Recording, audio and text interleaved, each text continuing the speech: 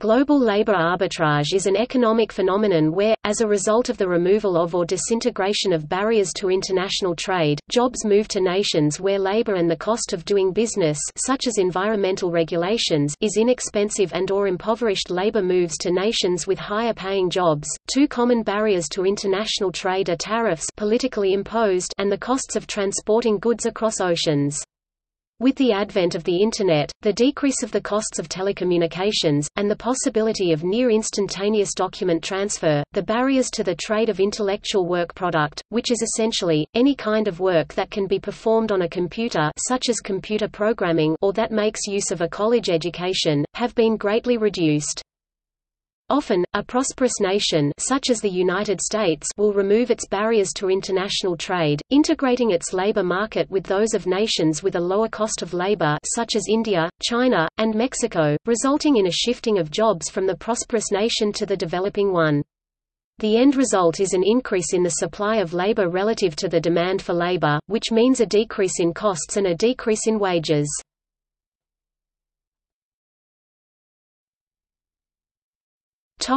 Forms of global labor arbitrage.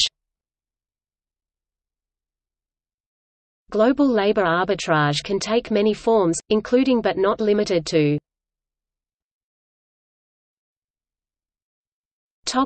Foreign outsourcing. Capital moves to nations with cheap labor, lower taxes and/or fewer environmental regulations or other costs of doing business for the purpose of producing goods and services for export to other markets. The classic example is the case of a factory or office closing in Nation A and then moving to Nation B for the purpose of producing goods or services at lower labor costs for export back to Nation A's market.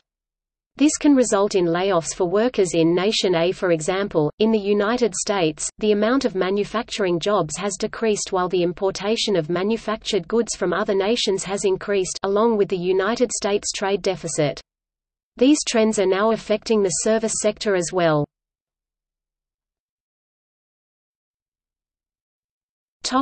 Importation of foreign labor using work visas.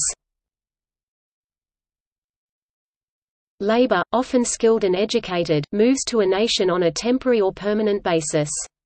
This has the effect of increasing the supply of labor in that nation's market. This type of labor importation may be advantageous.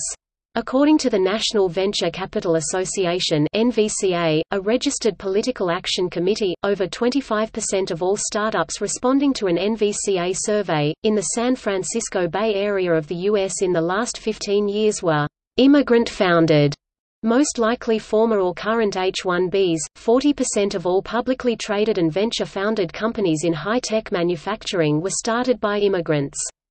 These account for more than half of all jobs in this sector.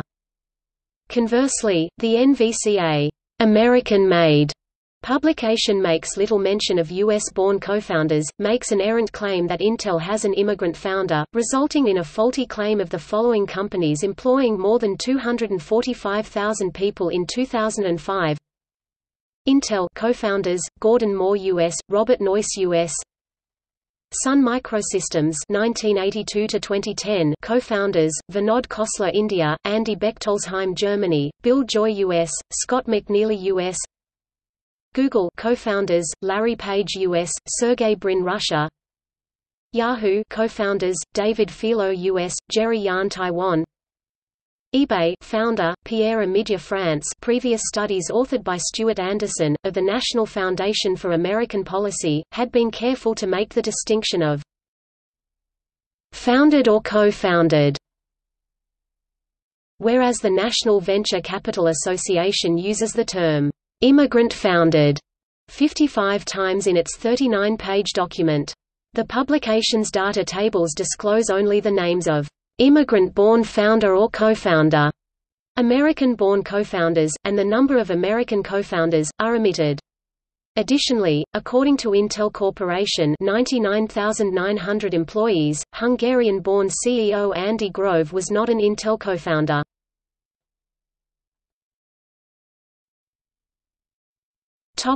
Immigration.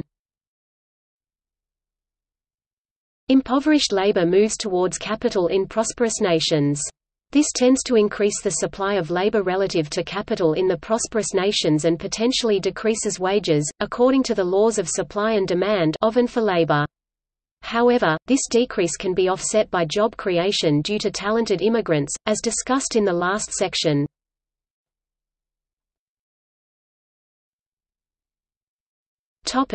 See also: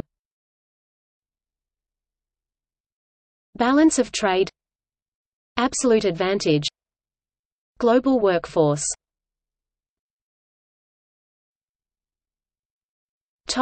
Notes